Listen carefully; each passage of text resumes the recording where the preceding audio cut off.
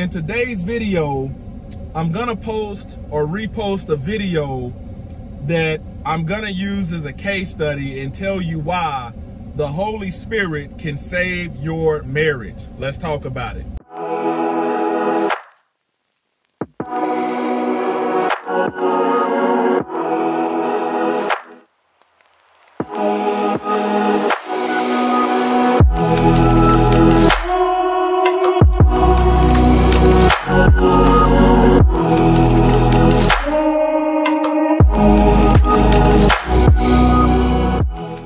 Praise to the Most High Yah Shalom. Thank you for tuning in to another Righteous Spiritful episode. Today I'm back at it in them trenches handling that kingdom business. Man, I'm going to go ahead and play this clip. Stick around to the end for the commentary. I really need to talk to you about something. I don't know how you're going to take this, but I have talked to you. Cheat? No, I have talked to you about this numerous of times, and I feel like you're not listening to me. You're not understanding what I'm saying. You hear me, but you not taking the time out to really understand what I'm saying. You don't take me out. You don't spend no quality time with me. I feel like I'm just a body and you just there. Like we just there. And I feel like it's more to a relationship. It's not even I feel like. I know it's more to a relationship than just, I don't know what this is, because I don't feel like we in a relationship. I feel like you're my roommate. Because we not going out having dinner at five-star restaurants and shit. No, because even when you come home, you don't acknowledge me. You always tired or something like that. Yeah, that come was working 14 hours. But what they have to do with physical labor. Okay, but what they have to do with you acknowledging me? Well, it take energy. And it take rest in order to be able to, contribute that to you. I'm one man. But you always working. I mean, you always resting. So when to is go the to time, work? Okay, so when is the time gonna be put? You can't even sit down and watch a movie with me. It's a reason and an explanation for all this. It wasn't like this before. So what you did just to get me in? See, that's crazy. What's crazy about it? I'm just now I'm really just being open with you and telling you. Maybe because since getting with you, you start wanting more and more things that requires me to go to work and be more and more tired. See, you don't believe in the long haul. See, that's the bullshit. Y'all want this microwave shit. And y'all, instead of you actually crafting the art of food and putting recipes and putting it in the ovens and allowing itself to go through a process. This shit is the same way. I'm not finna sit up here, man, and you tell me what you want. You want to visit, you want to take trips overseas, you want a wedding, you want a new car, you want this, you want that. And then you expect me to still have the same drive as I did as if it was just me? No, I'm actually working, man, not only to provide my habits, but to provide yours as well. To give you what you think you deserve or what you want. But when you get in a relationship, you become selfless. You gotta be. What the fuck you think I'm being? Selfless. I don't have to work. You don't take me out. I don't require my life before you didn't require all this hustling.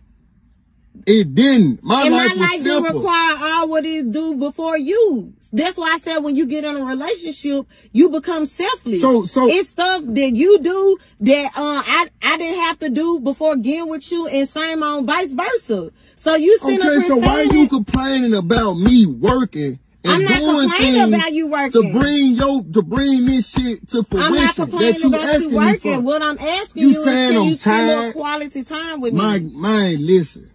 Quality time, what you think that is? You don't do nothing but come in there and go to day. Sleep. I fix you something to eat, feed you, you take a bath, you go to sleep. I'm tired from working. It ain't no pleasing you. That's if I'm at the house, why you taking? If I'm at the motherfucking house, it will be a problem. Now that I'm from the house, it's still a problem. Because I'm trying to go, the more I'm from the house, is me putting in time and work to compensate these trips and all these other things you want. And if I was at the house and I wasn't, and what your dreams and admirations and shit wasn't matching my hustle, you would really have an issue. Because I'm always at the house you trying to make watch it TV. Seem as though I'm having an issue with you working.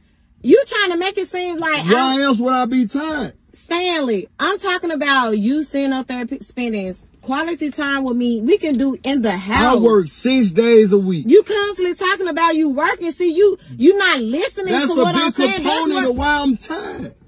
Okay, so what I just supposed to do? You supposed to be patient, sacrifice, chill, relax. You got a life outside of me.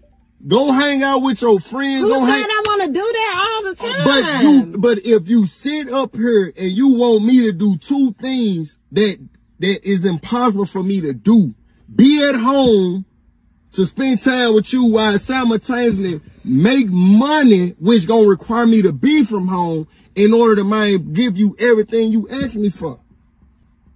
That's why I'm telling you, it's a life outside of me. Go hang with your friends and shit. To the time being, bruh. Like, I can't sit up here and be at the house and expect money and all these things to just fall. That ain't how this shit work. And you know that's not how it work. If it's just an excuse for you to go off and be with somebody else, do that. I don't want to be with nobody else. But I'm trying to make it seem like I'm not doing it. I do not want to be with nobody else. That's why I'm constantly saying something to you. Well, man. Even if we do in-house dating, even if it's just, babe, let's watch a movie together tonight. What's wrong with sitting at the, what's wrong with being bored? Watching a movie together that you already watched the TV. What is you saying? After working 6 days a week, I want to watch what I want to watch. I want to watch what I want to watch. Why you can't find liking in things that I want to watch? They gonna soothe. I've been doing this the whole time. See, you do this right here. This your problem. How? Me doing all this. How is this? How do that go with me expressing myself and how I feel about our relationship, how I feel about you? Because how does that go? And you don't know what's real and you don't know what's going on. I do know what's real. So you just don't give a fuck about me then. It's all about you. Because after telling you what's going on and what's real, you still simply talking about you. And for some reason, the reason why I'm tired is because of you. Because you want all this extravagant bullshit. Okay, well then exile all that then. I don't want none of that. I just want time with you. Then women say one thing and then you do something totally different. You trying to put it solely on me. I don't want all of that then. Well, before you came in my life, it was simple. My life was very simplistic. I didn't care to do all that extra shit. My life was simple too. Everybody's life be simple before they bring a person in their life. For you coming around talking all this, man, going overseas, traveling and doing all this extra you saying you want to do it too. I'm not the only one. Because you speaking about doing it. Okay. I can go down to New Orleans and eat some gumbo. I'm good. Okay. If it's only 24 hours in a day. This is crazy. I see now we do not have the same vision or the same. We done grew apart. Just go find you somebody, man, that can please you. Cause I ain't here for it. You ain't finna run. And that's the thing. I'm not even trying to find nobody else. I want it from you. Well, I'm telling you to. All right. Man, after seeing this argument take about, between this man and this woman, man, I realized before I got filled with the Holy Spirit as a man, I did not have the patience to deal with a woman that's fully given into her emotions. Man, before I got filled with the Holy Spirit, the Ruach HaKodesh, man, I was a married man that lacked the patience to deal with a woman fully given in to the full vent of her emotions. And part of the fruit of the Spirit is patience, temperance, joy, long suffering. And you need that. Young men and women need the Holy Spirit. If you are trying to do marriage without the Holy Spirit, it is going to be hard. Man, I've been that guy, you know, in marriage without the Holy Spirit that's like, flip that. You go find somebody else. Because I wouldn't be doing all this, like he was saying, if you wasn't asking for all this. I was kind of like him, man. Man, I'm fine with just going, you know, we go 2 hours down the road, eat some good food, you know, travel to another city. My man said, man, I'll be fine with going to New Orleans, eating some gumbo. And I want you to understand, men, I encourage you, man, to be filled with the Holy Spirit, to seek out truth, because a woman giving full vent to her spirit, because a woman giving full vent to her emotions, Hasatan, Satan will use that. The devil, the adversary, will use that against you to wear you out. And y'all gonna wear each other out because you lack patience. See, another way, man, women are, they words and things that impact their feelings, you know, are how they comprehend logic. So you have to say like, hey, you remember you said you wanted to go on this trip. So, you know, I'm working 6 days a week. Now, if you don't want to go on this trip and you want to go, you know, somewhere else that's not as expensive, man, I can be home 2 days instead of just getting 1 day off. But I've been trying to crank it out, because this trip, you said you want to do whitewater rafting. You said you want to do this and ride this and do that and stay in this kind of hotel. In order to do that, man, I gotta get these hours in. And you have to put a course of action out there to where she'll receive like, oh, I really want to go to this trip. He's really out here working. You see what I'm saying? Women want to know the end goal. Women want to know the end state. So as a man, that Holy Spirit, even if you know you haven't been spending time with your wife the way you want to because you working, man, you'll let her know that her work is not in vain. Man, I thank you for this, man. Even though I appreciate this, man, I'm so tired from work, but I appreciate this sandwich, this meal you made. You know what I'm saying? Helping me meet the mission of, you know, taking care of this family. There's got to be some, you know, and as a woman, when you're filled with the Holy Spirit is not going to lead you to be ungrateful. The Holy Spirit is not going to lead you to be self-centered. It'll give you the fruit of the Spirit so you can suffer long. Without the Spirit, you don't want to suffer long. You don't know how many times I've been in that boat where I'm getting wore out because I don't have patience. My woman don't have patience, and I'm like, flip that, man. We'll go down there and this'll be done. But now, man, I understand, and it's not easy. I ain't gonna lie, as a woman or a man, because the flesh is at war with the spirit. So your flesh don't want to, you know, operate in the Holy Spirit, the Ruach HaKodesh. Your flesh want to do what it want to do. You know, and you think about that, man. I wish I had the link. Man, I wish I had like the original link, but you know how it is. People just post and chop around these clips. So I don't even know, but you know, you got a family and you got kids and you got stuff that's got to be done. You know, as a man, it's going to take a lot of work, and you're going to be tired as a woman. You're going to be tired as a man, you know, trying to provide. But man, the fruit of the Spirit, the Holy Spirit, will give you exactly what you need if you seek it.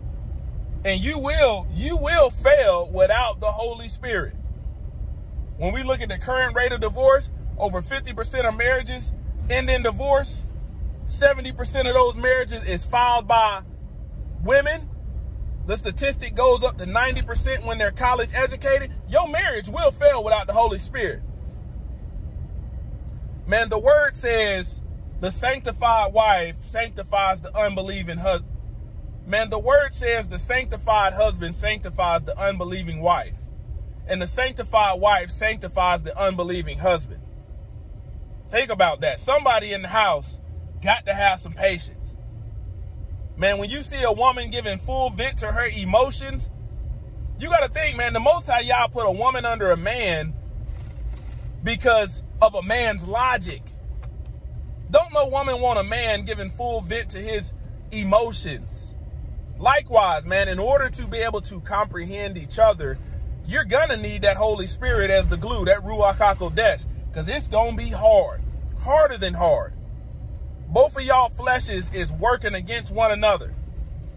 And, you know, this woman, you got to think, man, this man might have been at work, you know, punching in and punching out, truly to take care of the family. And this man said before this, his life was simpler. His life got elaborate and extravagant when she started demanding all this stuff. So you have to think as a woman, when your emotions is telling you to doggone come at your husband a certain way and you ain't got an ounce of logic, I want you to understand he ain't going to receive that. And that Holy Spirit will help you articulate yourself in a manner to where you're not wearing out your husband. You know? Men out here, man, women need that. They need that attention. And more than ever in this daytime and hour when they can go to all these other places and get it, you know, unrighteously. So you're going to have to, it's going to have to be, that Holy Spirit will make you compromising, give you a more of a compromising spirit for the sake of the family. Her demands wasn't, you think about just watching a movie. That's all you want, just to watch a movie? Her demands wasn't that high. This man got a whole day off, you know. He can watch TV the rest of the day, but I would charge it to the game. You said you want to watch a movie. I'll watch the movie with you. And be present in watching that movie. And then once the man fulfills what was your initial request, don't try to wear him out with all this additional stuff you didn't add it on because, you know, you asked for an inch and then you tried to take a mile when he gave you an inch.